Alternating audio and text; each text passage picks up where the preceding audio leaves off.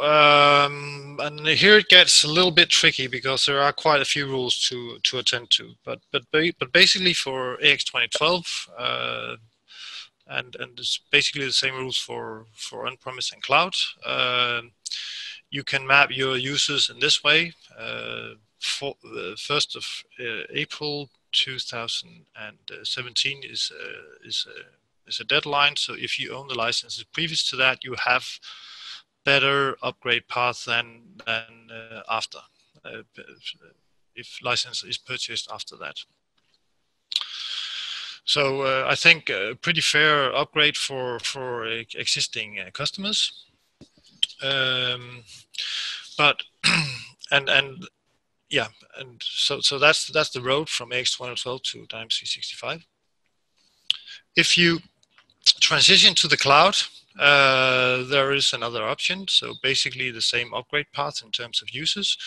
So now you have the users. If you want to then purchase or stay in the cloud, Microsoft provides what they call a cloud add-on. So that would give you all the cloud features. As Jan mentioned, there are a few quite a few services included in licensing, and it would also give you access for these users, and that is on the enterprise level, give you access to CRM, talent, and the other applications that will be in the program.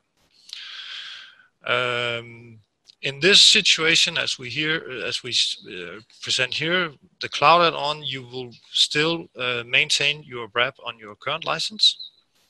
And as I will come back to, there is another option where you can give up your maintenance and then purely go subscription.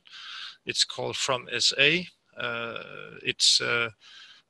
most cases, it's a little more costly for AX 2012 customers, but I'll get back to customers in previous versions, where Microsoft has a separate proposal.